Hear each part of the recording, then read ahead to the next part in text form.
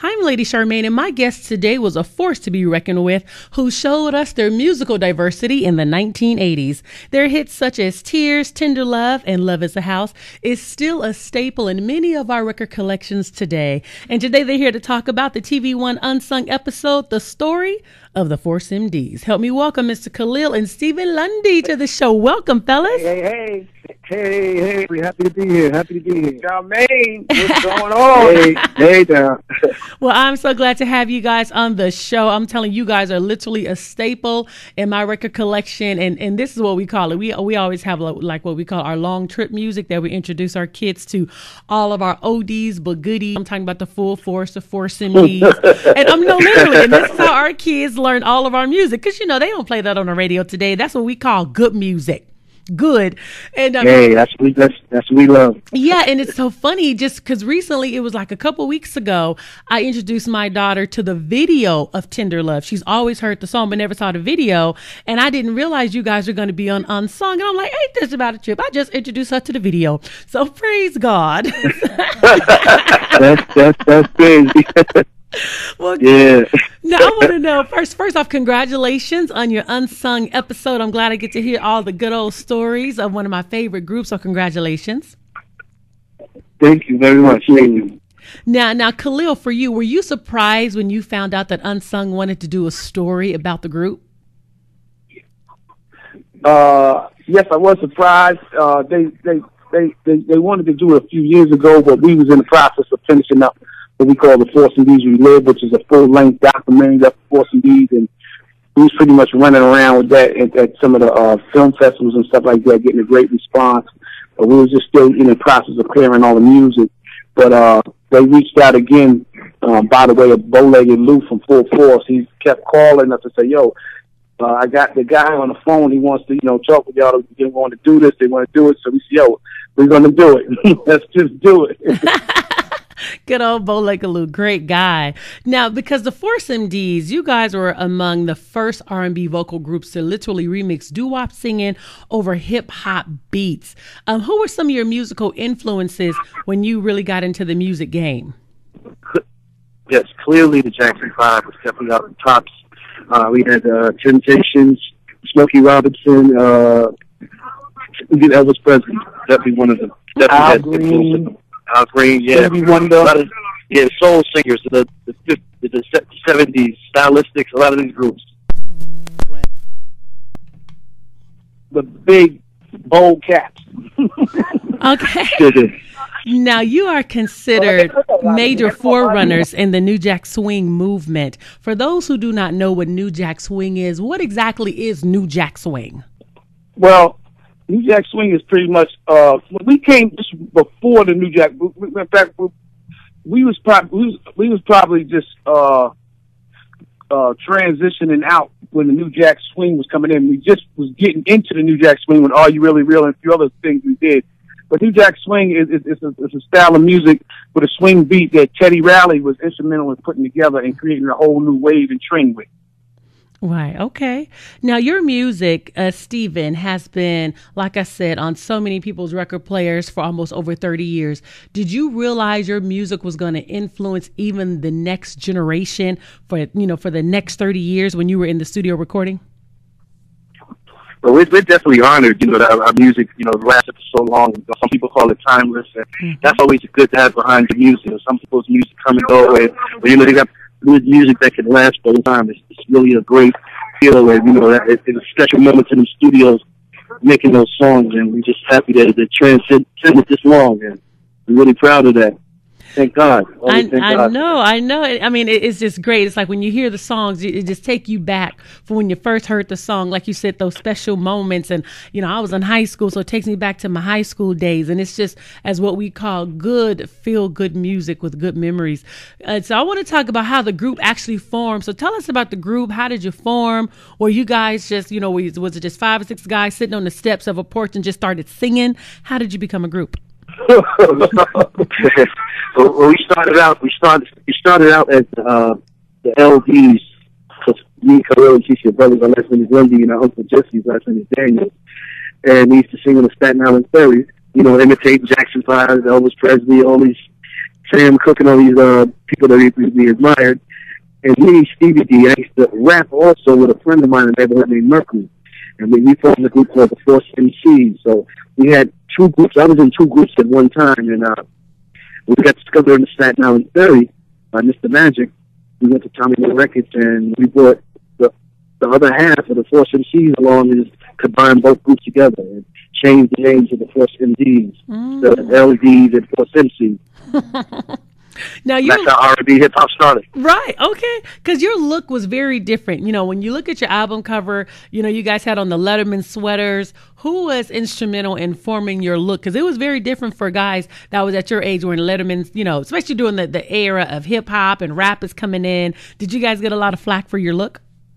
Yeah, well, what happened was the look, Tom Silverman, who was the CEO of Tommy Boy Records, what happened was he was really a fan of doo-wop music, and pretty much if you've seen Frankie Lyman and Teenage, you see they had the sweaters with the T's on it. He tried to mirror that image as a marketing, to establish the whole sound of the hip-hop soul or hip-hop doo-wop sound that we had before some of these. So that was pretty much what that was, you know, the hair, you know, that was all pretty much a marketing tool. You know, Tommy Boy was an independent record label, you know, but he was just trying to compete with the majors, and that was just one of the marketing gimmicks that he came up with. Well, it worked. So the mastermind behind that, I said it worked. So it really worked. Yeah. Now, for you, Khalil, Love is a House was your #1 Billboard chart-topping song. Did you realize that it was going to catch on like it did and hit the charts and go up to #1, or were you all surprised? Steve, are you there? I think Steve. Right here. Look, I'll go. Yeah, saying, well, Love is a House was done by two guys from London, England. Two white guys, you know. They came and said, hey, we got a soul song that you guys are going to enjoy, and they gave us a demo with a female singer at first, and we listened to it. Let's listen to the song for a week. We listened to the song and listened, and it grew on us. That we might as well do it. So we went in the studio and did it. We put a little Force and D's flavor to it, and while we was on tour, we found out that the record became the #1 hit on the charts while we was on tour overseas. Okay. Now, I know when people watch the Unsung episode, many are going to be surprised, like I was, to learn that tragedy has struck the group, not just one time, but 3 times, because 3 of the original group members have passed away, including the original singer, Antione Lundy, who was your brother. How difficult was it for you not to only lose a brother, but also the lead singer of the group, and you guys are all so close? Well, yeah. Well, let me just say, this is Khalil. That was devastating because it happened so unexpectedly, and we didn't really know exactly what Lou Gehrig's was, and until it really hit, and it was just like you got like 2 years to live, and it was like we was just going off. So everybody after that was pretty much on a hiatus, trying to really figure out if it's something we wanted to do. But coming up, me and my brother TC, I forged my style with my brother TC because we was singing, we used to sound so much alike. So the blessing of it that I was able right now to come back in and do those leads like him, just like him, because we got the same similar sounds, we got the same genes and stuff. But it was devastating. Then you got Mercury and Steve and Mercury. They emceed as well on the and Force MC. So Steve is really it hurted us all, but even more with Steve because Steve and Mercury did a lot on their own as Force MCs as well. So, can you explain to the audience what exactly is Lou Gehrig's disease? It's amyotrophic lateral sclerosis. This is when your nerves start to die in your brain. It's not sending out signals. You know what I mean? In other words, if you want to move your hand, you send a signal to your hand to move. It cancels out the signal because your nerves is basically canceling out, and eventually you become paralyzed. Yes, and they actually had ALS. The ice bucket challenge. That's ALS. That's what my brother had. It's called amyotrophic lateral sclerosis, but they call it ALS right now. That's why everybody had the ice bucket challenge and stuff. And that was all because of that disease, Lou Gehrig's disease. And it's a really boy. Every time I think about it, what my brother went through, just going through that at a young age, like not knowing about it, no cure to it. It's really crazy. He wanted us to move on, and we here, so keep the legacy going. Right. Because my next question for you, Steven and Khalil, how were you able to go back and pick it up and reform the group? And I know you came in and you were able to step into your brother's shoes because, like you said, you have the same genes and you can hit the same notes. But how difficult was it for you to be able to pick back up and now you're the lead singer? Well, like I said, it's your brother, man. Like you said earlier, it's your brother, and he's one of the lead singers of the group. And like I said, I was just in the background, but now it's pretty much like we're able to pretty much restructure and pretty much get it all together right now. It's just like it's something we have to do because in life it ain't how you fall, it's how you get up. And being strong sometimes ain't just holding on. You got to let go. So that's what we was able to do, and just apply ourselves and put everything back together and just start putting all the pieces back together. And this is what everybody's going to see when they see the Unsung, how we were able to put the pieces back together. Because certain things in life, certain tragedies and things that happen, it leave people, stuck. But, it's all about challenges in life. You got to keep moving. You got to keep going.